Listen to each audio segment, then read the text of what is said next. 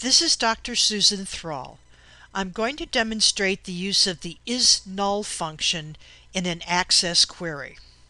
Before you have the table of salespeople.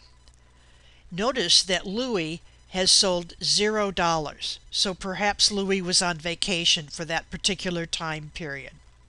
However, that's a completely different scenario than if Louis' sales figure was not filled in at all. 0 is something, a blank is nothing, or is null.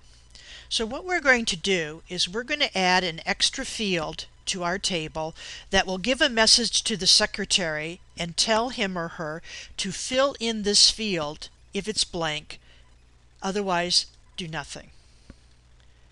Query design screen. We're going to start a new column. We'll give it the name message, and we're going to use IF. IF checks, remember, for two possibilities, and we've done a video of this previously. So IF, here is where we put our IsNull function. And after our IsNull, its arguments, or the item that goes in parentheses, is the name of the field that we want to check whether it's blank or not. We want to check, is sales null? So we're used to seeing a three-part condition here, and this actually has the three parts. Here's our field name, sales. Here's our sign, the is part, that's the same as equals, and what we're checking for, the null. But when we write using a built-in function, we have to follow the rules of the function. So we have to have the function name and follow with its arguments in parentheses.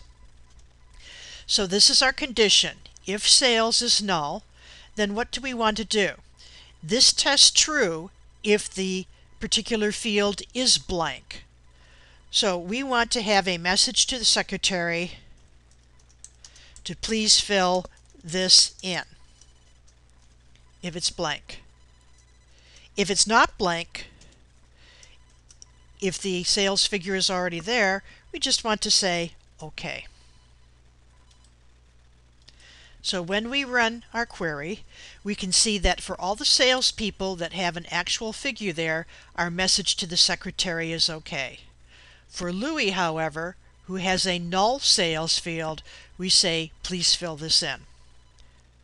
Now let's go back and make a slight change, where we're going to have the please fill this in remain, but we're going to have no message to the secretary if it already is filled in.